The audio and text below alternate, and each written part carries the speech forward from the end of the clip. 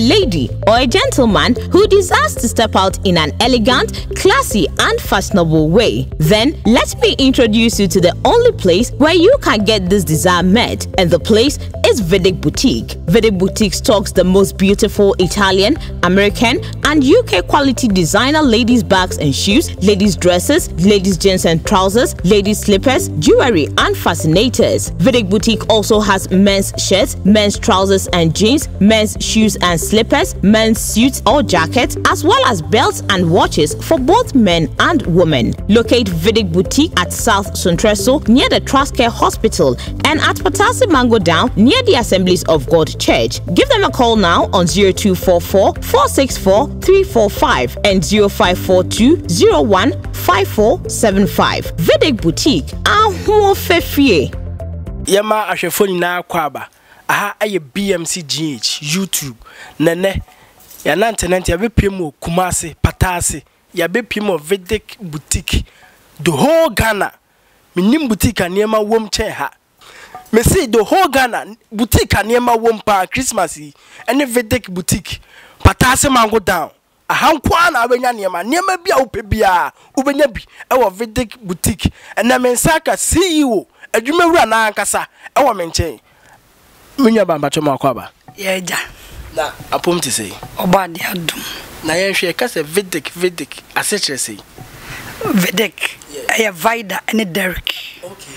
My baboy. Or the Derek. Now I'm some the Vida. See Vidic. Oh, okay. And I said, "Oh, come on now, be your side, you know." Me patron. Oh, okay, nice. And I said, "A big row shop, I say, you know, my chine Ghana half and your baby, near my waha papa." Nyamiadum. Okay. Nyamiadum. Okay. Oh, member papa wants me be so baby a mana a fair. Nina nyamiadum. Na ma yehu de yehu. Enti bronya de na wo ka che obi ohwe. Bronya de ahwefo ne atiefo madofo papa bi Vidic one na kasai. Me ba cho Christmas die. Me ba cho so openioma pa dia. Enko ba bia bra Vidic Boutique. Ya wo dresses, ya wo bags, ya wo shoe. Me ba cho me maame mo. Me de me ne mo pa ne deali. Me maame mo dresses. Me patch more big size, more 56, 54. Me patch up dresses padia. The whole gun and cover be a Vidic. Hana nyoma papa echegu. Ni asate teso. Hana nyoma papa echegu ni asate teso. Me see the whole Ghana onye kumase nkwa. The whole Ghana boutique ba kwa nyema wom wo Ghana hano no. Ele be bia na ofa no. Hwe amano ne nkwa onu aso na kokwa aso na okofa ba. Na ye hwe adwuma no se ne sitie. But oh nyamiadum Vidic baby adwuma ni free buy. Oh Vidic de e free fosum. Na meton foso Hello FM. Ani KJT and Rollins Park. Na meton wesome na say gu mensa so. Ti mu ana me ada bia me kasa adwuma de wo ye so nya ni so ade hunu. Na mo wadwen so ye adwuma. Ti nyame ma me ni so ade hunu na me so me de bi kan. Na adwen ne so ye adwuma. Che say me de be boutique.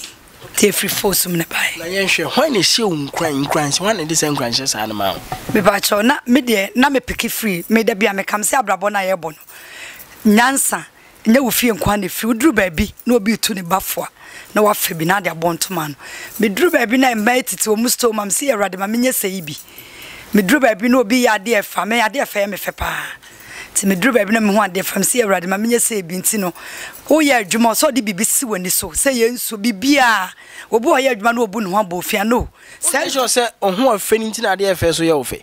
Oh, I know what dear but nyame wa mo obi adwene.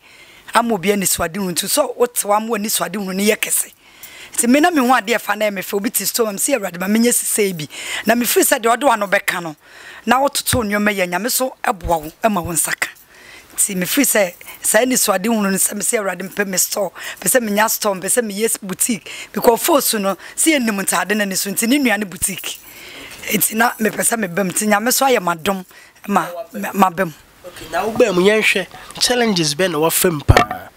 Oh, business yenye easy.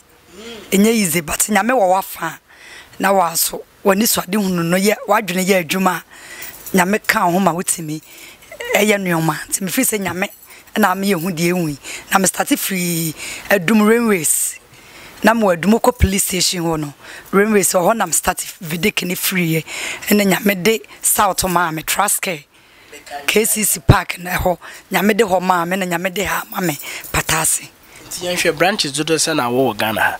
So far me bia bi wa Accra but area ho no na ne adwuma no emfa nti matum ana down we dey kuma senko patrai Obi be ka say o sha ase wo eye hello FM anim ho ne adum railway sonom no onya sho say ho ne ma ne bi na akofa de begu ha ana se wa nkasa na akokwan so na akofa ba me bacho me ana metu kwan me ko Germany me ko London me ko Turkey me ana metu kwan ko fa me nyoma na bi so from America me ana me ko fa me nyoma bacho let's say nye obi na de ba na wa nkasa akwa akoyiyi bacho de bi nyoma de me ana me ko fa me nyoma me to de me pe me to de mba metimi atom ati me ana me fa me nyoma na ye hwe nyema udi free utim di bi free obi oh me fan free but we are saying what obi timi bakra na ne sika no enso say ye gidie metimi de ma no na eche wo de aba abra minimum no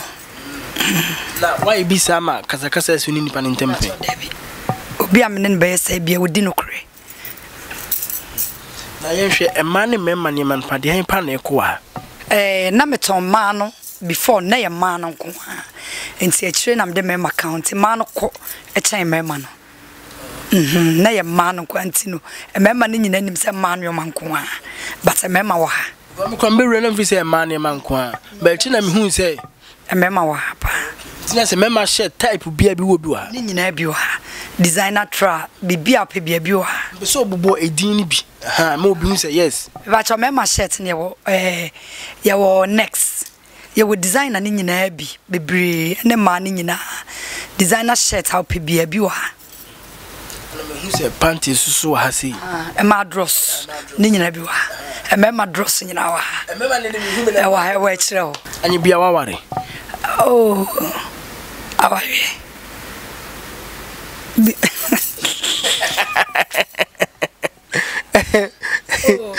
emre bi atwam na me ware se de ni hobi David se de me ware madwuma no okay na wo ma tu ana wo ma me hwe wo so be 5 ti 7 ba do kra wo ma be hwe wo kra de bebre kwanti no mete menkan bebre kwa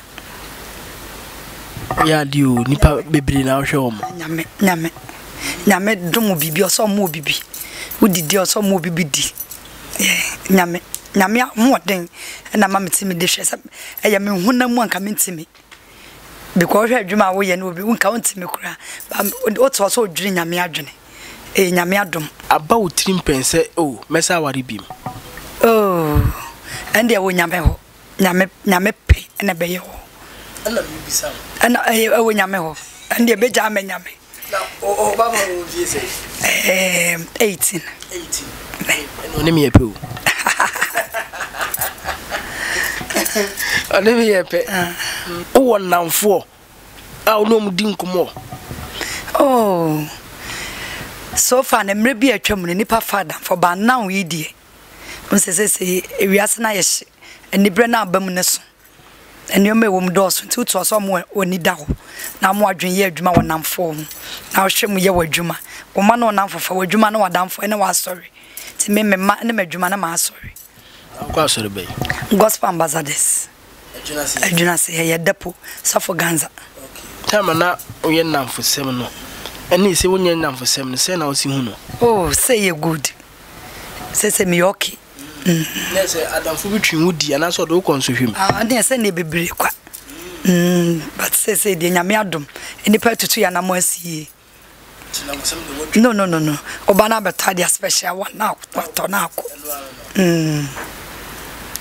eso woni ji ho papa e wa mo ni anje ho abra obi anti mo ni nje ho wan kasa so ma woni ji ho na wa hu dia wo ye say ye wan kasa na wo ye den wo ye enti no me da mani geme ho nyame nti nyame adom nti nyame ho na teme ba mani geme ho me de ye madwuma me ya advert for madwuma nya ahote me de ye adwuma no ene bibia ye bi oso wo yire ho na wo ye ne ye bi kwanu na mo aduane di na aya se me suro bi fari wo bia no me yam advert for my juma nkrofo social media no mto na no hota no nya me ho neteme me de ye adwuma me de madwa no ma adwuma no so ye den ekoso so obi nkotu eska nkofo obi ma na nya advert ma no because of na adwuma nkoso nti say nipa no ya advert so na hota no mpacho na hota no nti no me nkofo obi a wo de ne too much baby e be fa bia baby e be pie bia vedek nyame na ye mesa yeah committee kankan modu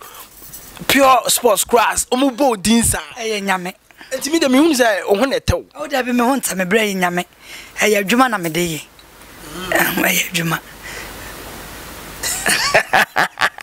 vedek me see the whole Ghana o pe boutique ba ko pa vedek I say onya atade bia wa chini wo Ghana ha o de oba ha obenya se wanya fam number na frame brabeju sika frame o ka ska de brabeji eframe honom me say entade emantade emampa boa behwe mo kwa hodo a chese enya sem ke me ba mani su krechi me ei oh so afa me das obi aka tro person ho fe oh me hu wow me hu pa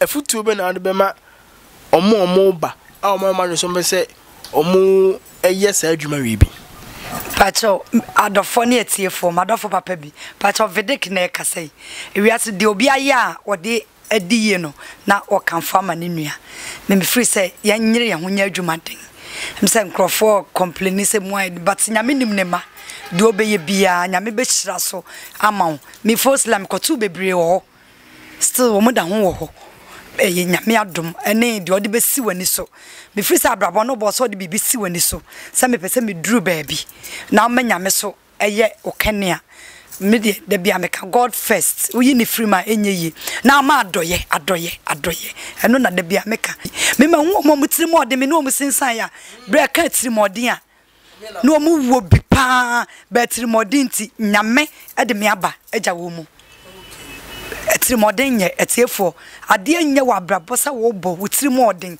wudidi oso mo obidi me ma adwuma mu aye nto aduane de bia me didwa ye aduane so obi beka so tua na kra ka o ma na aduane ni wutua wakra ka so ma na aduane di na wutua so no tua ne ka yie wutua wakra ka yie obo one wutua wo de ka yie so atiase obo one akra ye aduane bo so so kwa so de ne sika be ma no because me o mu na som me ba bibia so atiase enti wudidi a nya sa wutua akra ne kenti wo ma na aduane so hwe wakra kama tie for me so abrabo na ye bo no ne adwuma no eya yemye munsua adoye wobu afia so nyanka fie kronko adoye kra wonye bi oso ye bi oye adwuma fa no dikan ona wo ye papa so anya se wo ye amanipa ye manyame nipa de akatua bia mfiri mu ma me ye manyame me nya manipa because me nya ye enya me nya papa nya ye da ni papa bia no amaya manya ye but me free se me ye amanyame me nya manipa oye papa na wo ye amanipa de ne nyame nhira wo da me de me ye nyina me ye manipa me ye manyame me nya manipa me ekita me de be ma se me no me ye ama me free se ndo na nyame adom o de madrusi sana me hu no ntina obi a wo hwe me sro ma adoye ndi wanim kan se de be ya babia pese ukona ukoduru no nyankopon no bekọ akoduru no asundwim eye menua ba me ma me sister vitik boutique enene ya ba ne nchen wo kumase patase mango down me see the whole Ghana boutique niema wompa eye hase fo ani kira asofo nyamomra mo ba mo na check kama na mo di ahye sure change watch chese designer what designer bia obi amra vitik boutique bronyan ahaya na yebeto entade ne empaboa ya satete so why is it enti say yenhwe eye adwuma pa eye adwuma